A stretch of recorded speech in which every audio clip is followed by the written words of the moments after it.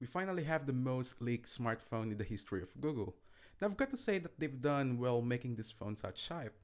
I'm Jens Garcia from Tech for Geeks, and this is our unboxing and overview of this, the Google Nexus 5.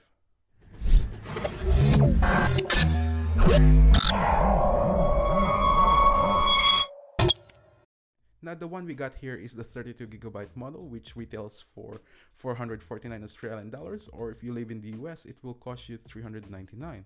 Now you can get this in 16GB model as well if you're on a slightly low budget, but either way you are going to get the same performance, just with different storage. There's basically no surprise with the packaging. We've seen leaks before it even went on sale, or should I say before it was official.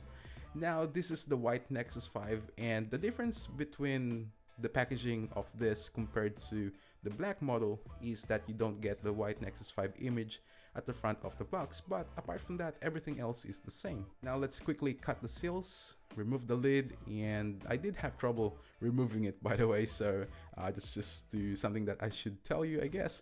Now there's the brand new Nexus 5 when you open it, and straight away you'll notice the bigger 5-inch True HD IPS display. Now there's nothing fancy underneath the phone to reduce the cost, but in there we have got the literature, a USB wall charger, and a micro USB cable, and no earphones as well. And here's the phone itself, and I have to say that it feels very light. Now we'll take a look at it closely, but before we do, let's just remove all the stickers first.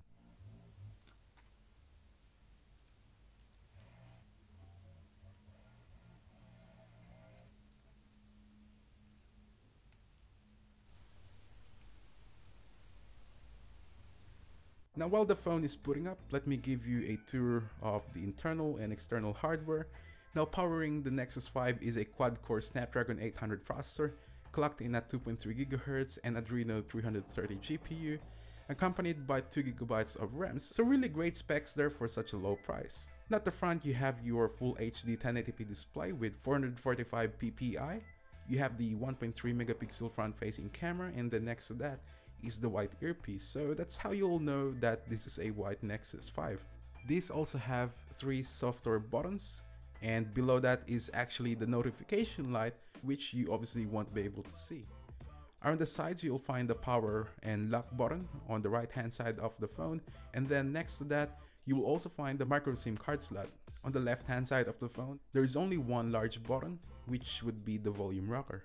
At the top you'll find the 3.5mm headphone jack along with the microphone, and then on the bottom of the phone you'll find the speaker grills, which do look similar to the G2, and then in the middle you'll find the micro USB port, so no secondary microphone at all.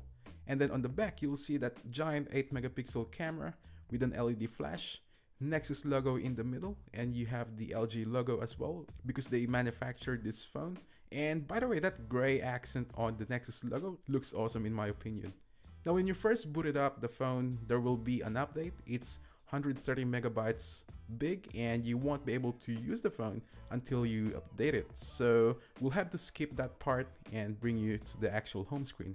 I guess what's special about this is the latest version of Android operating system, which is 4.4, or you can call it KitKat if you want. Now the operating system is meant to run better on low-end devices with at least 512 megabytes of RAM, and hardware optimization is something that was missing from it, so it's great to finally see that on Android. Now visually it's not an overhaul update, but it certainly looks a lot more flat. Now let's take a look at the lock screen first. What's new on the home screen is the addition of quick camera access button. You will have to hold it and then slide to the left to access, and you'll notice that the arrow up button as well is there. Now that button is for Google Now. Hold the button and slide up to access it. Now going to the app drawer, you'll notice the icons are a little bigger as well, and if you look at the top, there used to be an app and widget tabs in there, but now they're gone. And that is because you'll have to hold the page on the home screen and then change the widget from there. Now you also have your settings in there and also the wallpapers. So that's just a little tweak, but it really does make Android 4.4 a lot more organized. So what else is new? Now kind of similar concept to the Moto X, where Google Now is enabled right on your home screen just by saying, "Okay Google," and that will automatically launch the application for you. Now you can set your alarm, do your calls and text from there, and also search something from the web. So I thought that was really cool. But you don't get the same feature like on the Moto X. Now speaking of Google Now, you also get a dedicated page for it, which you can disable as well. By the way, if you don't want it, I guess what Google is trying to do is for us to use a lot more of their applications rather than the others. Unfortunately, that's all I can show you, but don't worry. We will be covering a lot of videos on this over the next few days and weeks, and including the comparison with this and the Note 3. But for now, if you enjoyed this video, then please make sure to hit the like button and don't forget to subscribe to our channel so you won't miss out any of our future videos. You can also follow us on your favorite social media sites. All the links will be in the description box below. As always, I'm Jins Garcia from Tech for Geeks, and I'll see you all in the next one.